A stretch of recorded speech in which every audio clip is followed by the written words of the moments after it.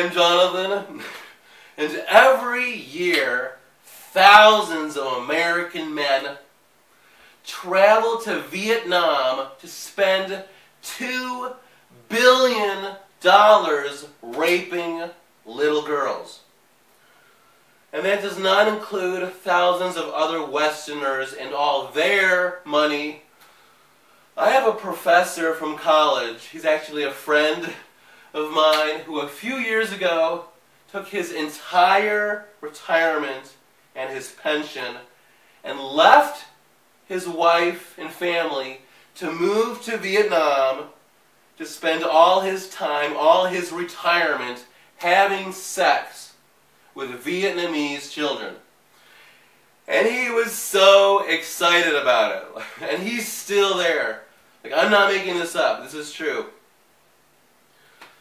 So it's as if American men did not get enough of raping little girls during the Vietnam War. Like, the Vietnam War was like crack cocaine to American men's cocks. And so they're still going over there to rape little girls. American men are addicted to Vietnamese girls. But who else is going to apologize to these little girls in Vietnam? Like, obviously it's not like these American men are going to turn themselves in.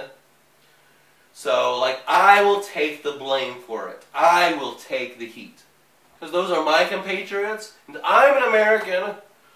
So I'm the one who flew to Vietnam, and I bought a 10-year-old girl for a month.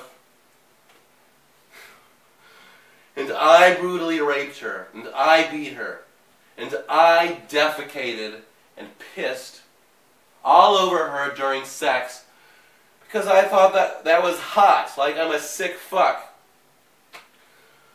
But anyway, to this 10-year-old girl in Vietnam, like, I want to say I am so sorry for what I did to you as an American. That is my fault that you were ripped from your family in Vietnam. It's my fault you were tortured by your pimps.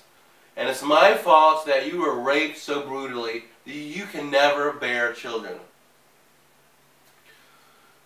Awful story, but like, I'm a rapist because I'm an American and all these American men are raping little girls in Vietnam. I love you very much. Bye.